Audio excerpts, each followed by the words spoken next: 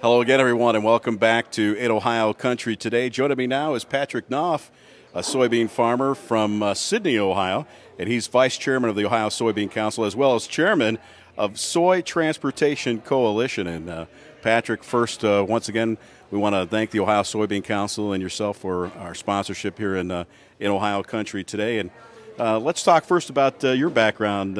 You're a soybean farmer down in Shelby County way. Yes, been there for a number of years. Actually, some of the farms have been originally deeded in 1832 from the federal government, and we're farming, and we used to milk cows, so we don't milk cows anymore. We just grain farm. So, well, tell us a little bit about what your responsibility is here with the Soybean Council.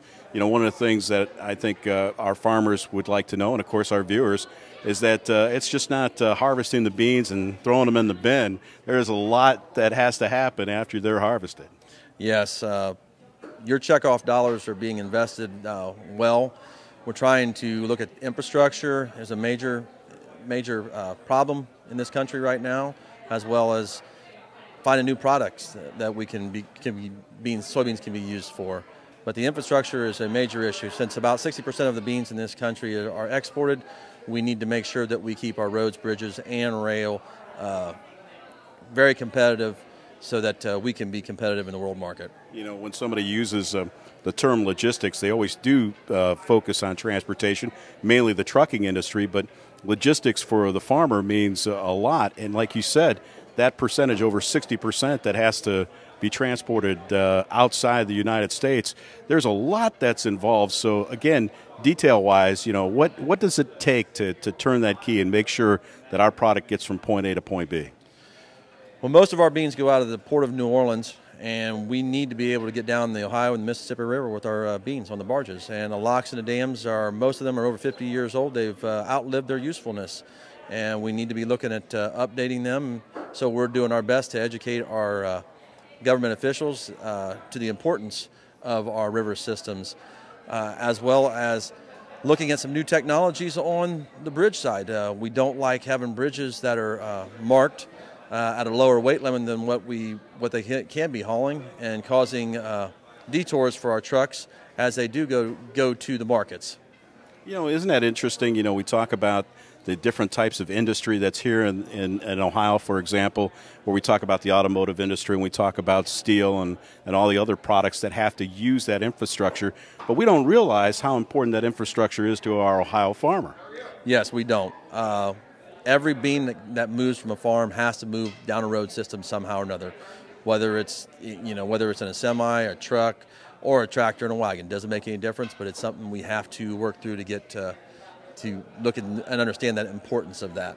And the other part of that, too, is it has to move on a timely fashion, doesn't it? Yes, it does. I mean, we need to be able to get to those markets when we need them. Those markets are demanding those beans to get there, and when that time comes, we have to be able to move them in a timely manner, because we don't have that opportunity to wait on those markets. So basically what we're talking about as far as product and infrastructure is concerned is that those logistics, those transportation aspects of the product is extremely important to our Ohio soybean farmers, but it's something that they have to keep in mind too when they're talking to their legislators, of not just things like the Farm Bill or any kind of safety net, but they got to be able to get their product off their farm and into the hands of the people who are going to use it.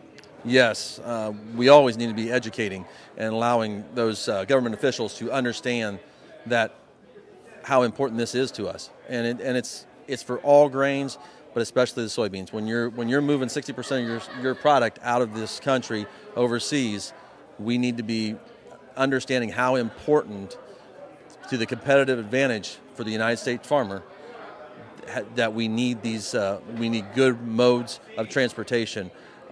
Brazil's working very hard on their infrastructure, and if we don't continue to work hard on our infrastructure and improve it, we're going to see that competitive advantage dissipate over time.